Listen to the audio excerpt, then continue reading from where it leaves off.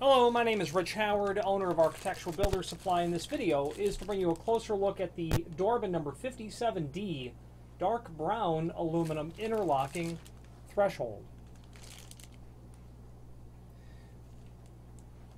The 57 is representative of the profile.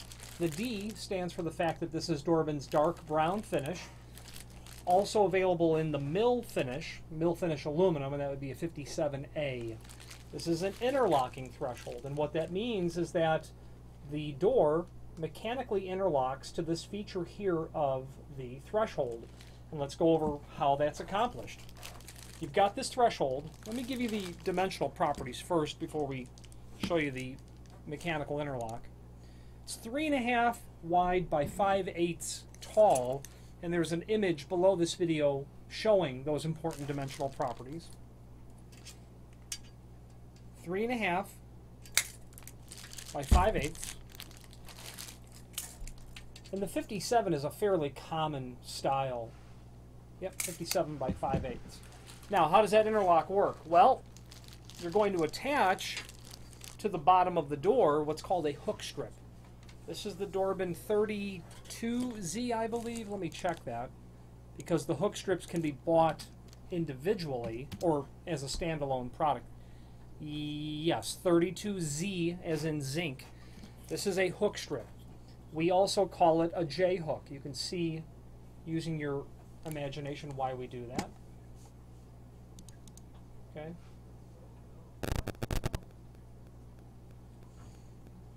Okay. This is nailed to the bottom of the door. This is a piece of zinc material, and that will be common and standard when it comes to aluminum thresholds, meaning if you were to buy a solid architectural bronze or brass version of an interlock threshold, this piece would be bronze as well. But when it's aluminum based, it'll be zinc. You can see that there's a little giddy up right here.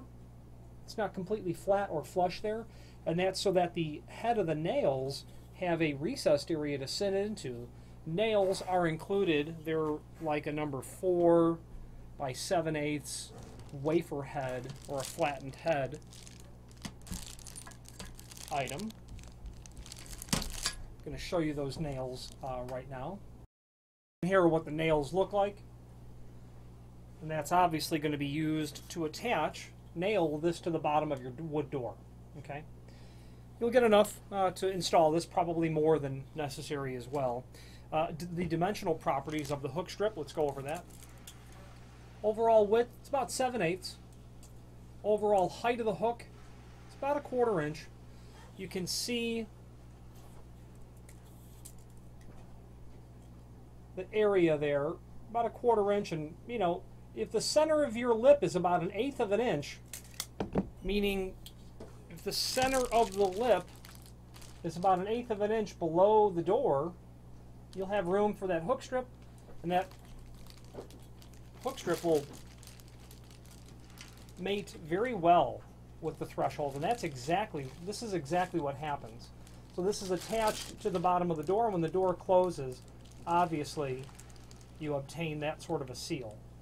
I mean, you can just get the concept as to how positive of a seal that you're going to achieve with that. Obviously, metal on metal is not thermally high performance in terms of transmission of energy, but when it comes to keeping out moisture, wind, a mechanical interlock is superior in that regard. People love interlocking thresholds because they're so effective. Yep, at least it wasn't made of glass. And people who have used them in the past are very prone to ordering them in the future or attempting to coordinate the inclusion of an interlocking threshold into future doors. Now, a hallmark of interlocking thresholds is that positive connection. Other interlocking thresholds from Dorbin are wider and they're higher. When you get into a higher type, something that's maybe 7/8 or 1.25 inches, this berm area here obviously goes higher. And what can be done is a hole can be drilled into this feature here, and then a notch is filed in the face of the threshold to provide for a water return sort of concept, meaning that any water that would get inside of the berm here would exit underneath and then back out. A feature that can be done with taller interlock thresholds. You wouldn't do it here because really there's no, capture for the water to go out and around.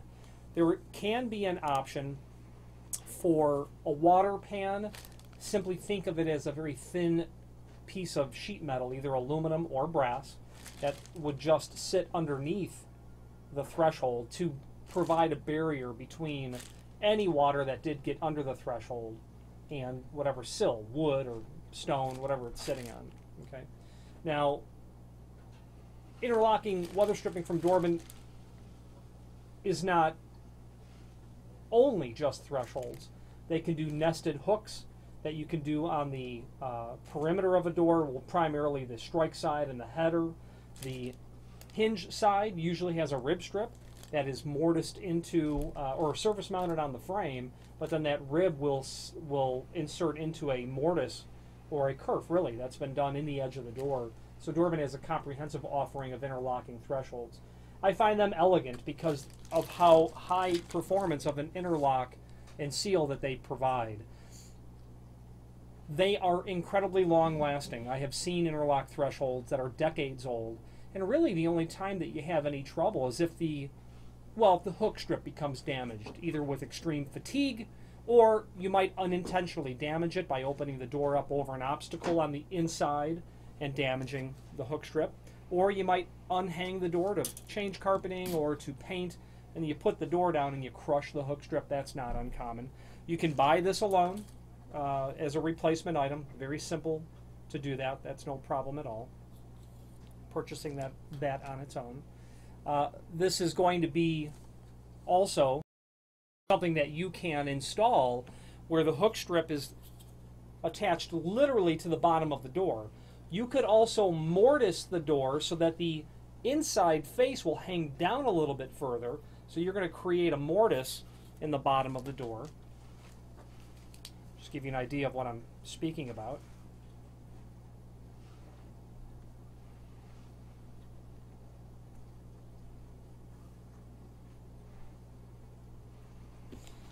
So you could mortise the bottom of your door to make it look like this rather than just like that. So there'd be two ways to do the hook strip. This is far more common naturally, but this is not uncommon. So keep that in mind as well. Now, I told you that the Dorbin is available, the 57 can be done also in a mill aluminum finish, in addition to the D finish for dark brown. Going to pull up the catalog here and see if it's available in the solid architectural bronze as well. And while I'm doing that, keep in mind that the hook strip is always included when you buy an interlock. The nails are included. I'll show you the screws for the threshold in a moment. You will always be getting the hook strip based on the width or the length of the threshold, meaning if you have a single threshold that's up to 4 foot, they're going to give you a single hook strip that's up to 4 foot. If you get over 4, like if you ordered a 5 foot, they're going to give you 2 30-inch hook strips.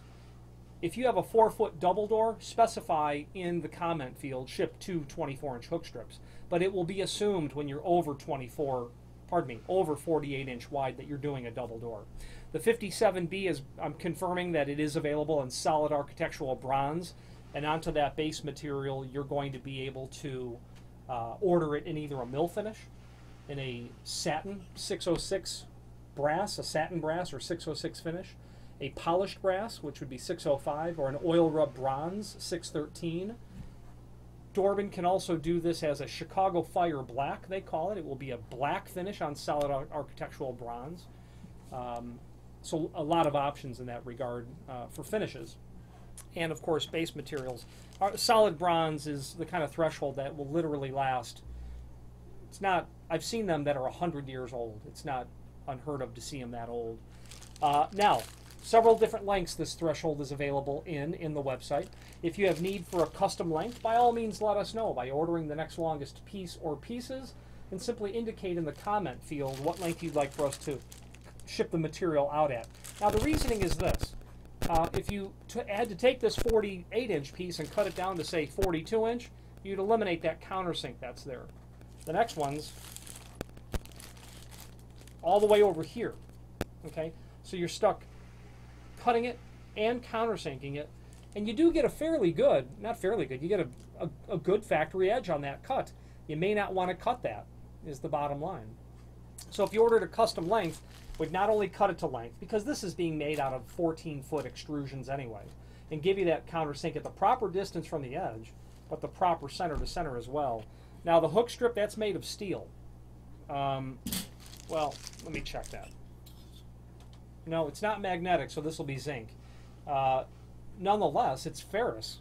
Well, it's not ferrous in the sense that it attracts a magnet, but it will take a different tool to cut than a piece of aluminum. I don't know that I'd want to use tin snips on that because you're going to kind of damage and crimp the hook strip over. So keep that in mind. Ordering a special length has its advantages, and it really doesn't increase the lead time at all. I said that I would show you the screws, and here they are. Complementary finish, about number 10 by 1.5 inch flat head wood screws, very common. Interlocking thresholds, they're an elegant solution. They seal very well. They're known to be incredibly long-lasting, and if you provide a very solid threshold installation down to the floor where it's properly installed, and your door is plumb, and your installation is correct, and years down the road, if the door begins to become not plumb, or the frame is moved and it's now more of a parallelogram, address that issue, because that's where the undue wear and tear begins on an interlock system, especially if you have it on the perimeter as well, the jambs and the header. If you mitigate that problem immediately, you'll enjoy an outrageously long installation time with an interlock threshold. A lot of people will also install them because that's what their old house had, and they're just going with what they know worked. There'll be people who will do an interlock in architectural bronze, solid bronze, which is far more expensive than aluminum based. But the logic sometimes is, well, we've built a $2 million home and we're not going to put a $40 threshold on the main door, where the door alone could be several $1,000s. I'm partial to Dorbin, and here's why. They are a company that occupies a fairly petite footprint, meaning they do what they do and they focus on that, and they do that very well, and that's weather stripping. There's a link below this video to the manufacturer's page where you can pull up the full line Dorbin product catalog and review all things Dorbin weather stripping related. That's number one. Number two, industry leading ship times, and it's also based on a family experience of several decades of distributing Dorbin weather stripping, me and family prior. If you have any questions on the Dorbin 57D dark brown aluminum interlocking threshold or any other Dorbin product, please feel free to reach out to us. Thank you.